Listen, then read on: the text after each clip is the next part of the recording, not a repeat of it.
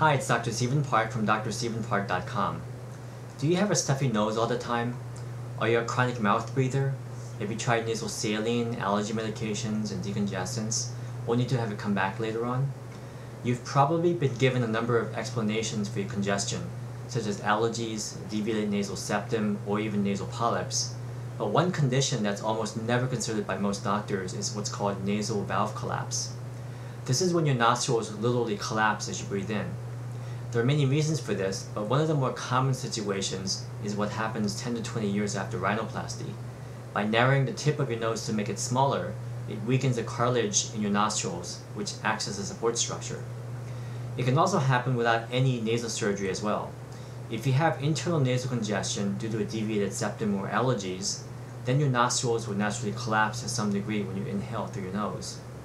Here's one simple technique that you can use now to see if you have flimsy nostrils. Take a deep breath in through your nose.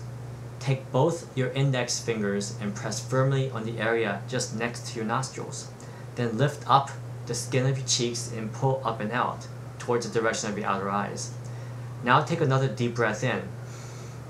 If you can breathe in much better, then you have flimsy nostrils. This is called the Cottle maneuver. If this test worked for you, then nasal dilator strips, also called breathe right strips, may help you. There are also clips that you can put on the inside of your nose and your nostrils that works much better, such as nasal vents, sinus cones, or breathe with ease. There are many ways of managing this problem without having to use medications or devices for the rest of your life. And I'll discuss these options and other ways of breathing better in future video segments. Until next time, this is Dr. Stephen Park. So long.